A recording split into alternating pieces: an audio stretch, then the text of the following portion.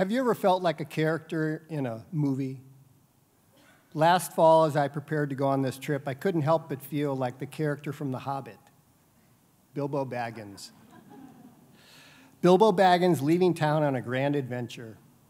High peaks of the Rockies and Alps are typically my go-to hiking experience, but trekking 500 miles across northern Spain on the Camino de Santiago may be my new favorite hiking experience. So what is so great about it? I tell people there are 4 great things about this trip: light pack, light wallet, spiritual, and no planning. Everyone can appreciate a light pack. Since you sleep in hostels every night, you don't need to bring food, tent, or sleeping bag. My pack weighed 12 pounds. The daily routine is simple: walk all day through beautiful countryside, check in at a hostel, shower, do laundry, take a nap, explore the town, eat great food, sleep with earplugs on, and do it all again the next day. You can pick up whatever you need along the way. I really appreciate the light wallet part of this trip. Lodging is only $10 to $12 a night. For a cozy bunk, food is inexpensive and high quality, and dinner comes with all the good Spanish wine you can drink. I budgeted $40 a day.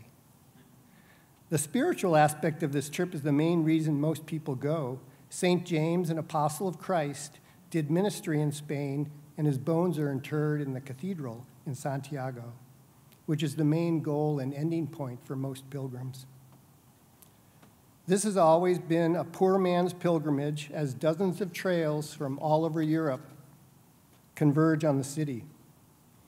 The 500-mile section I walked is one of the more popular and starts in the French Pyrenees in the walled village of St. John. In ancient times, many walkers undertook the pilgrimage as punishment for crimes. It was either leave town and seek forgiveness from the saint or get locked up. Proof of completion was a distinctive scallop shell, now carried as a symbol by all pilgrims on the route. Spiritual seekers have walked this trail for thousands of years, even before St. James.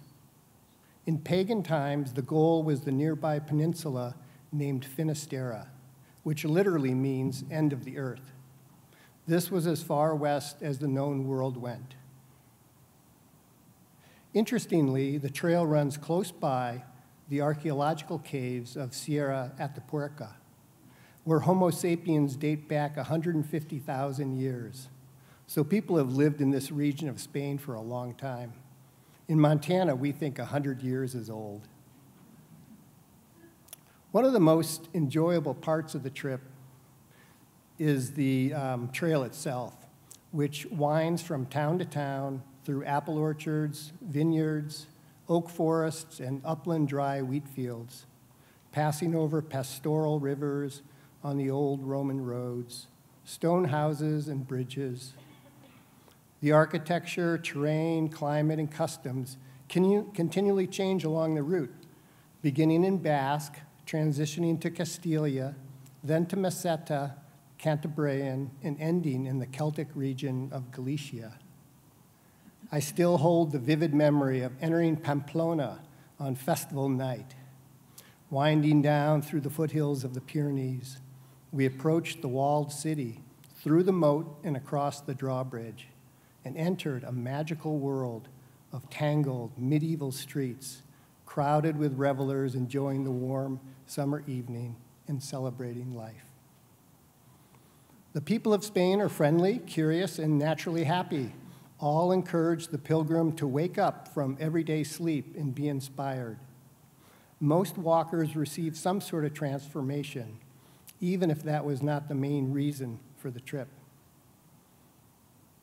In several churches, we slept on mats, cooked communal meals, sang together, and participated in candlelit ceremonies late at night in an empty church, all very magical. People from all over the world sharing their hopes and desires for their lives. Planning can be an impediment to travel, so having a trip where you just show up is a blessing in itself. That's right. All you have to do is get to the starting point and begin. Everything you need can be purchased along the way, and reservation for lodging are not necessary. I went with my friend Paul Shermer, though we met up with Colorado Julie the first day.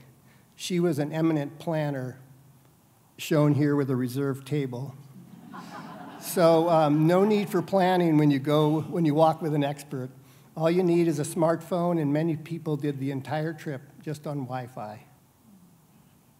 It really is up to you. You can stay in cut-rate municipal hostels with the hordes like this one in the old church in Pamplona, or reserve smaller private hostels with 4 beds to a room.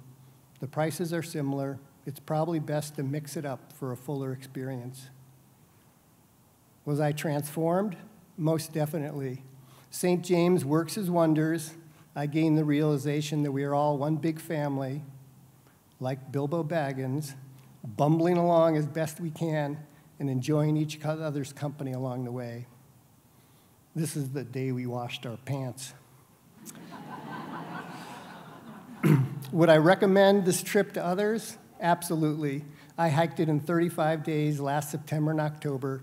I took only 2 rest days with 1 short day at the free wine fountain.